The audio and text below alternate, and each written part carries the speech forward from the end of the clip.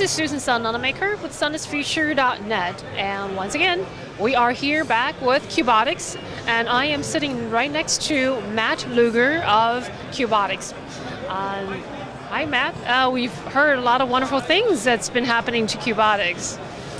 Indeed. Can you tell us a little bit about what's been going on since we last interviewed Qbotix? Sure. So we've had an extremely exciting year. Even over the last couple of months, we've just closed our Series B round of financing.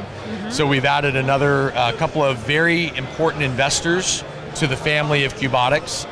In particular, E.On, which is a major German utility company and energy company, and Iberdrola from Spain.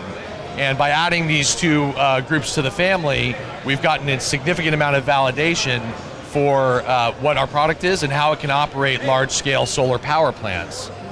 Even beyond that, in the last year or so, we've been deploying significant commercial systems. We've got over 80 megawatts in contract that will be installed and deployed in power plants around the world over the next 12 to 18 months. So very exciting times for the company. Fantastic. As Matt speaks, you can see the Qbotix is in action.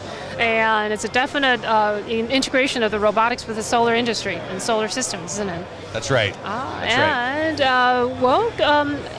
I think Qbotix has just recently been named as one of the top 10 businesses in the robotics in the world, isn't it? That's right, yes. And that's a great honor. And there's a definite reason behind it, isn't it? It is. It was a huge honor that Fast Company named us in the top 10 robotics companies worldwide. I think part of what's going on there is they're recognizing the fact that we're using this innovative robotic platform to operate solar power plants. There are a number of companies in the solar energy space that have begun advancing different aspects of the operation or installation of solar power plants, such as solar panel cleaning or the installation part of the equation. However, we remain the only party, the only company that uses robots to actuate solar panels in a dual-axis tracker function.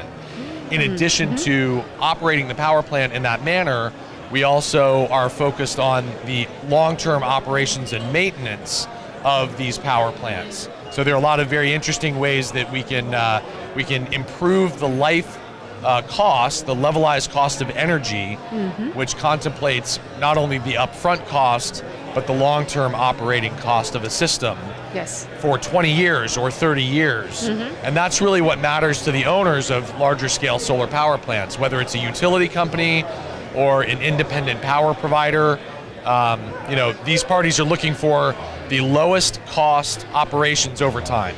That's fantastic. And with technology that's being developed in the robotics industry, we can see there's a lot of collaborations, and but yours is one of the first, definitely. We can actually see that. Ooh, I think it's moving, isn't it?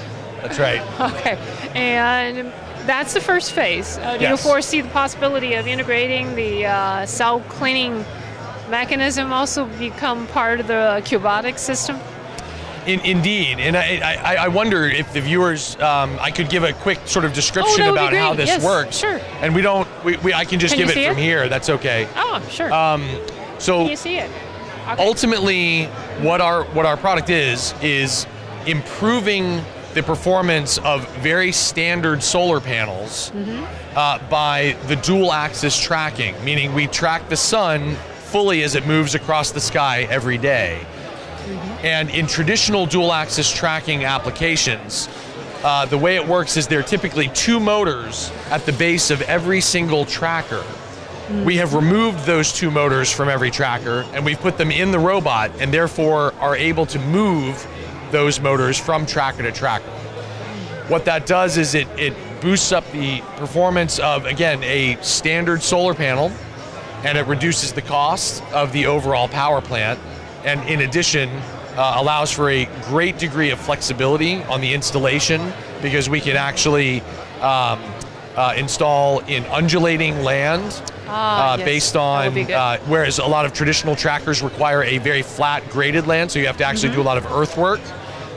And in addition to that, a lower and more reliable operating cost over the life of a power plant.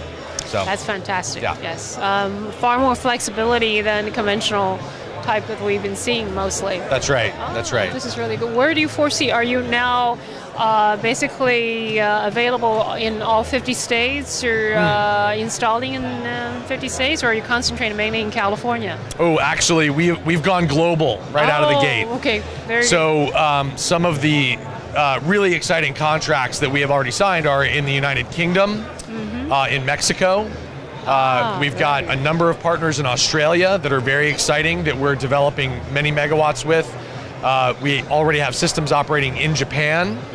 And then a few other sort of next step markets are going to be South Africa and Chile, both of which are absolutely booming solar industries. Yes, and large scale applications for what we do work quite well in both of those regions. Right, especially area where there are not that much grid system to deal with or convert. Indeed.